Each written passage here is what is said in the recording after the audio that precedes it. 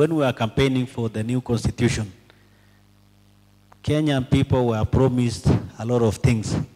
And most of them knew that with the coming in of county governments, all their problems will be sorted once and for all. And it became really a challenge. And for Elgeyo Marakwet, during the second financial year, we realized now that it was a challenge. And that triggered the county assembly to come up with a bill, an Equitable Development Act. Now, devolution and generally the whole concept of us changing the constitution, there was, I think, a credible belief that marginalization was a big issue in Kenya and we needed to change the way we distribute resources as a country. Even before devolution, there were a couple of things that we were trying out to try and improve the situation. So you had, little funds here and there, CDF being one of those, very celebrated by MPs. I don't know about you guys. But that still continues even after we changed the constitution, in that there is still a belief that as we are dealing with issues of marginalization, we'll create little funds here and there. So CDF has become very big. Counties have also started trying to create their own little CDFs with their own development funds. So there is still I believe that we need to think about the inequalities that exist within the country, but the approach that we take and the discussions that we are having, as Jason mentioned earlier, is slightly different from a broader discussion that covers a broader spectrum than just the little funds and the CDFs of this world. Now, while devolution is great and those funds have their own merits, the discussion about the bigger budget and how equitable the distribution of that bigger budget is has remained non-existent, in fact, in many of the conversations.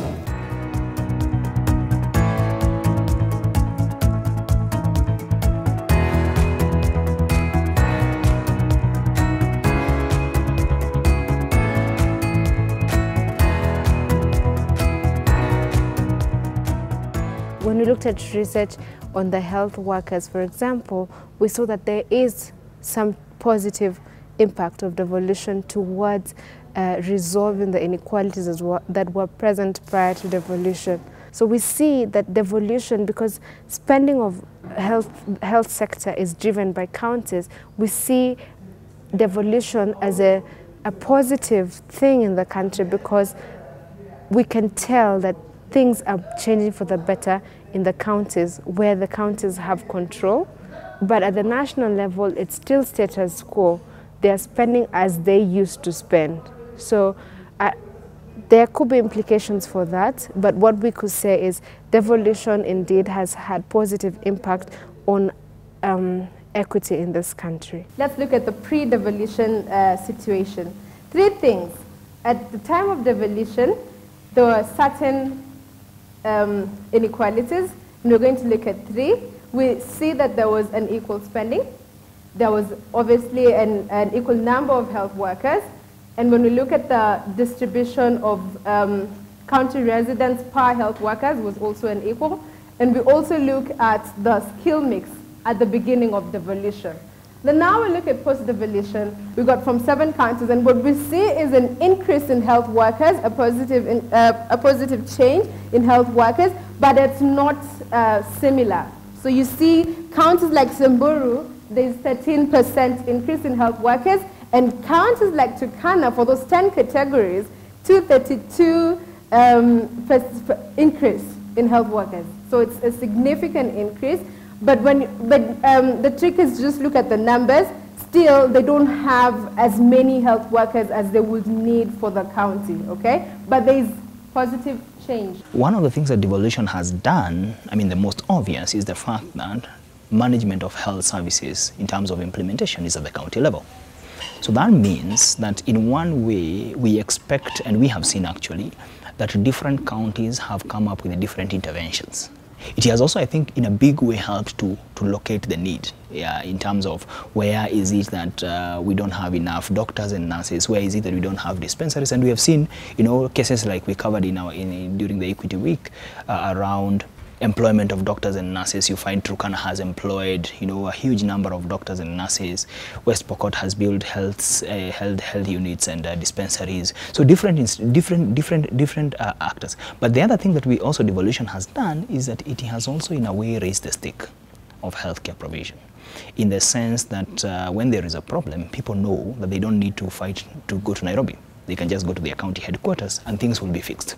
Overall, when I look at healthcare before devolution and healthcare after devolution, when we look at it really closely, you'll realize that devolution has been such a good thing to health system in the country because of two things. One, infrastructure-wise.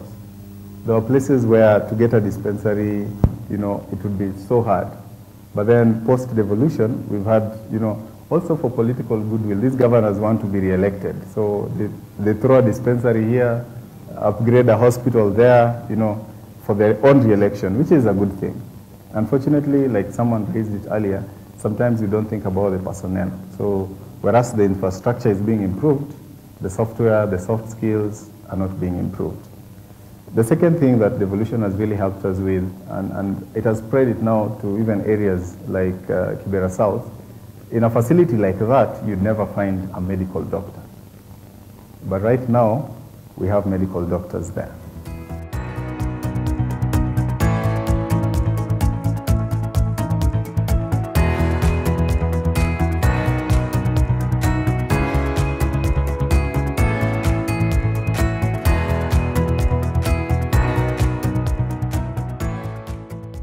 When we talk about the development, we always talk about good governance, inclusivity, participation, and consultative approaches.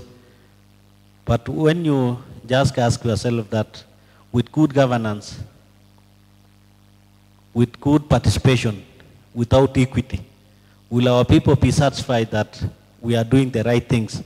And we realize that however much we prudently utilize our resources, without that equity, our people could not understand and even appreciate the good practices that we are applying. What is equitable? Do you just divide the resources to all the wards and you start implementing projects? What are the parameters that we need to consider before doing all these things? So there are so many perspectives, but as Elgeyo Marakwet, we tried a formula, and I think that formula is working.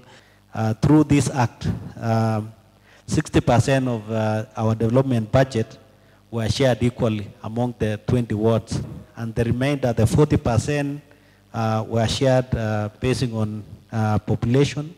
Of the 40%, 38% were shared based on population. We also had county flagship projects, which we gave them 23%, poverty index 22%, the land area 8%, emergencies, we took 5% of the 40% development to go to emergencies, and fiscal responsibility, and also bearing in mind the diversity of our county. We know we have areas which are semi-arid, and other areas are they receive enough rainfall throughout the year. And I think through this formula, somehow the people of Elgeyo Marakwet are appreciating devolution. And we've been trying to see how we can improve on this act. Remember, it was done by the first county assembly, and as we continue working with our new county assembly, we are yet to have another sitting and just share the challenges, share the successes of this act, and see how we can further improve on it. I've been to West Pokot. They built a doctor's plaza, and they budgeted for that in 2015-16 and 2016-17. Same case to Samburu. They are trying to put staff houses in their county, and they're offering means of transport like their motorbikes to go to those areas that are hard to reach. And then for Elgeyo Marakwet as well, they're trying to put residential facilities for their health workers. And then we see in Samburu, they promoted staff just to encourage them to stay in their county. And then we're seeing that in counties like Elgeyo Marakwet, they're improving their working environment. So they're trying to attract and retain health workers through various strategies. One of the good things that we did with Devolution is that we decided we needed to have a more predictable approach to how we distribute resources across the country. And across the country in these terms came regions, which are counties, and so we have a formula that guides how much money goes to each county. Now, if you look at that formula, it has a couple of things in it. So we distribute those resources based on issues such as population, how poor the counties are.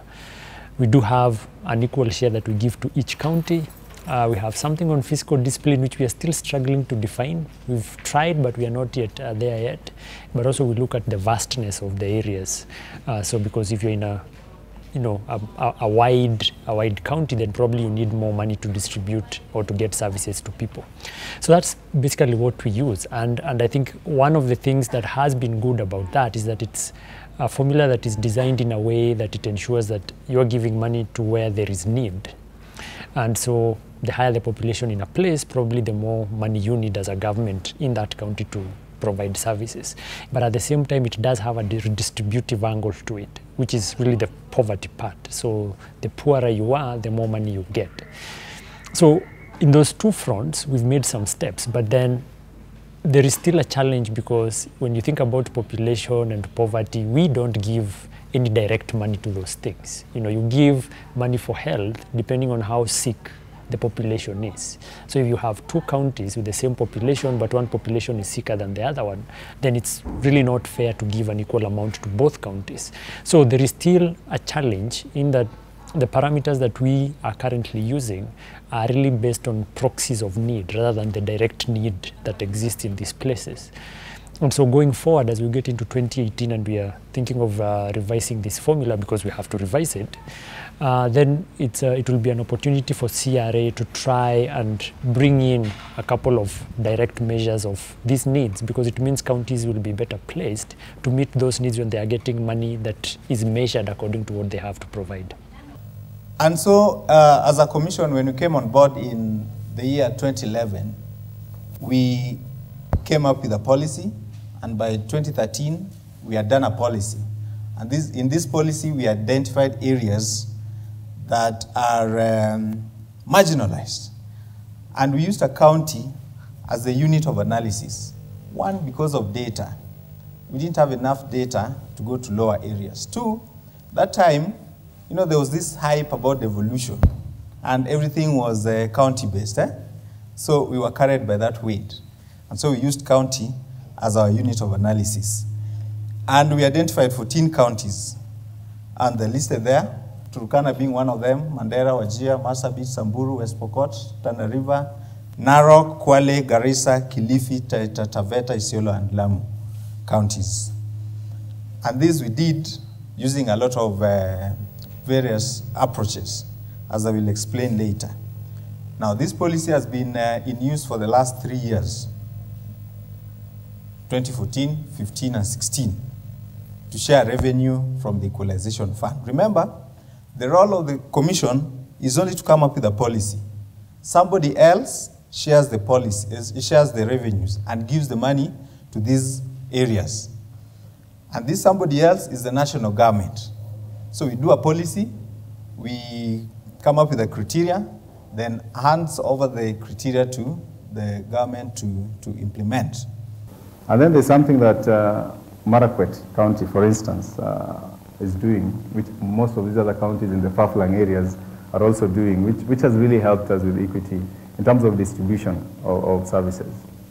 Doctors traditionally wanted to be near Nairobi or near big towns, Kisumu, Mombasa. In these areas, when you're a specialist, apart from working in the government, you can also set up your clinic and run it. And so there was no motivation for a doctor to want to stay in Marakwet or for a doctor to want to work in Marsabit. But then some county governments, interestingly, in the pay packs for doctors, which is not announced, is that they offer you like return ticket for two in a month, like to and fro from the cities. So they lure people to go and work there with the promise that at least every month you have a return ticket to the capital city. And so that alone is something that is interesting people who have families, because at times, you know, you've already established your family here and someone is sending you to Wajir, and you think about it, you say, let me go into private practice, okay, or you may as well just quit government. But now doctors have the incentives, and some counties pay allowances for people to work in those areas under the category of hardship allowances. So that is something that is really a plus.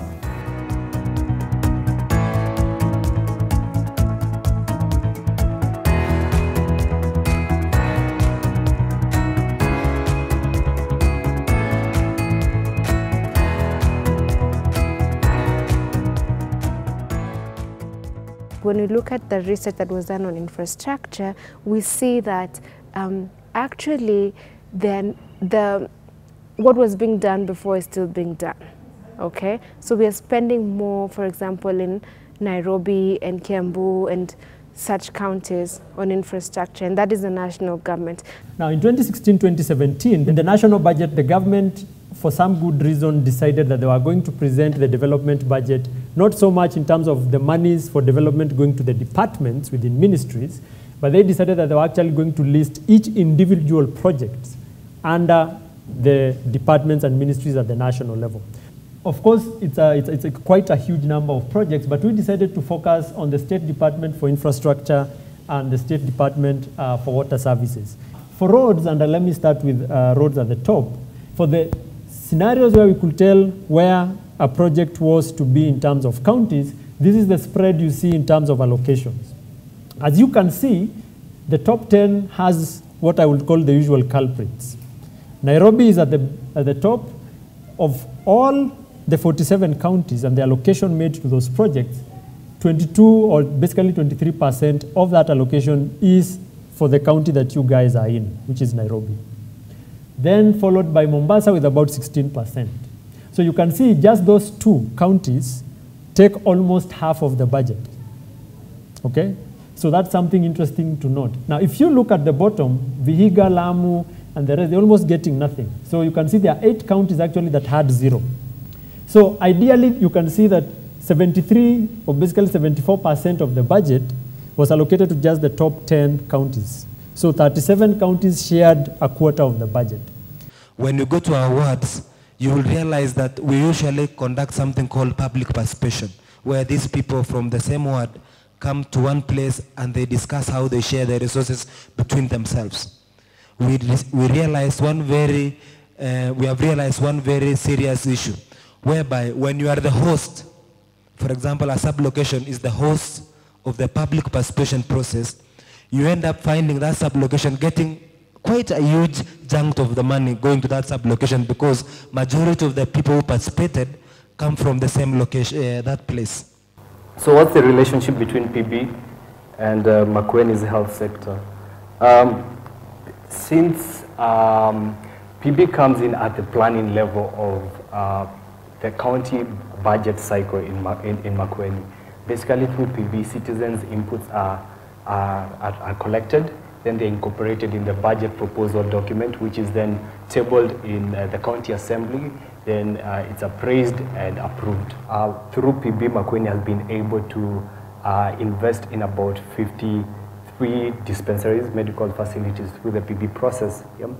This brings up to a total of about 169 dispensaries. And what Makueni has effectively done in this process is reduce the distance, the average distance to a medical facility from 10 kilometers before PB and devolution to about 4.5 kilometers after PB and devolution. Much as this is the case, you'll find that many of these facilities, most of which are dispensaries, only have only offer limited healthcare services should a citizen want to go to visit them. And they've also been described as operating at bare minimum. This is information coming from the Ministry of Health at Makueni sub-county. So generally, and from the sample of counties that we got, it seems like devolution is definitely a good thing, because it's given counties or it has given the country some space to discuss what we need in terms of health services within smaller units.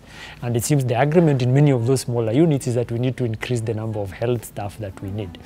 Of course, with time, we'll need to measure what kind of impact that has on actual service provision. And that's where things get very interesting, because increasing the number of health facilities, increasing the number of health workers does not automatically translate. So that's something that we have to actually see whether it will play out, because it could be that we are just building health facilities, but they are not running.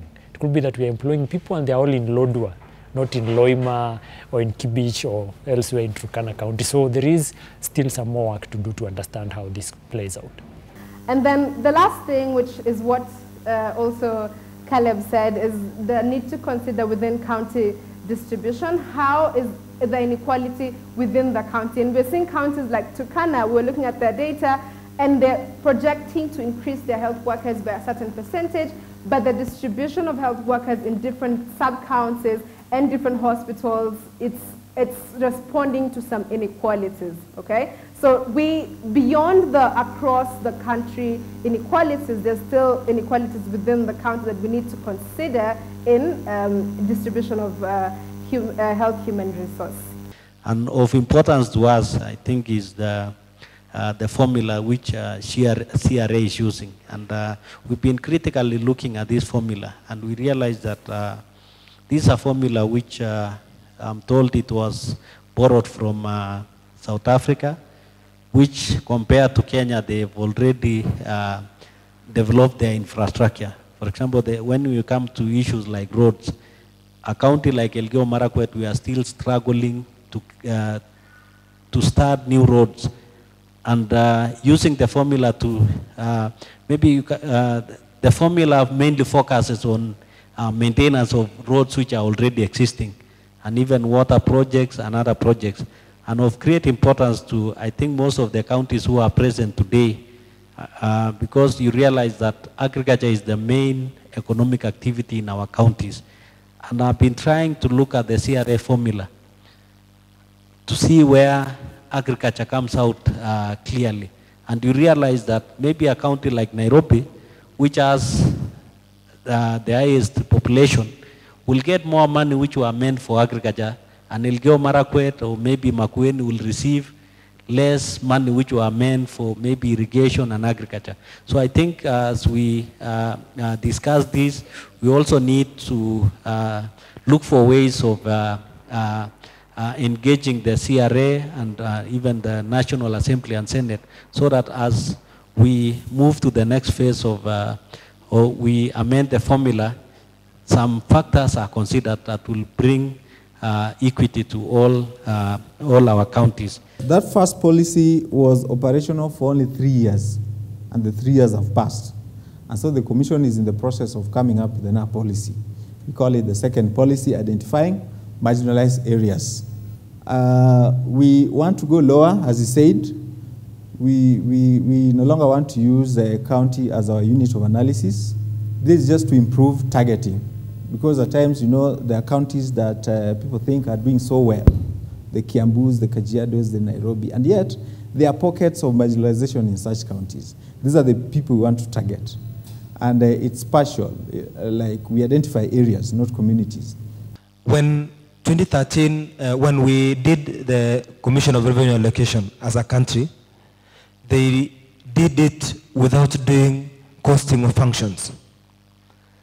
And eventually they gave us a formula, which I can say here that is disadvantageous to majority of the counties, and Elgeyo Marakwet being one of the leading in terms of being disadvantaged. So when they did that one, they didn't look at so many parameters. And I think even when we are discussing today, we should look at those parameters. When you only say you want to use population, you want to use area. In Elgeyo Marakwet, we have a serious challenge in terms of terrain. Terrain is a serious issue. We might be the same area square kilometers. We have the same area square kilometers, but Elgeyo Marakwet and a county like Wasingishu, a county like Baringo, a county like Nandi, we have unique features.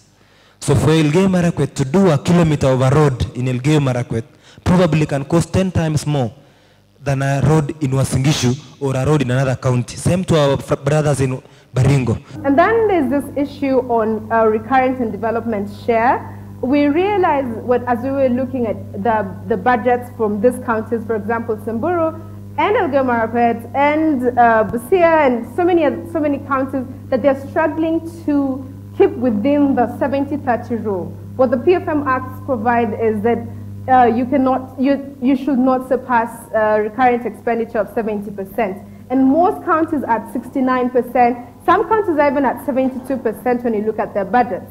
And what it means to get more health workers is recurrent expenditure, isn't it? So what the trend has been, for example, in Samburu, in 2014, 15, and then 2016, 17, they've been spending on infrastructural projects, which means health facilities, right? So now they have all these health facilities. They've gotten dialysis equipment. They've been spending on capital expenditure. So now they are in a situation where they need to fill those places with workers, right? And what does it mean? It means you spend on recurrent, but there's this legal requirement of 70-30. What do they do to get more health workers into their country? So that's an issue that we've seen in many counties, that even if they want to recruit health workers, they're still limited by this legal provision.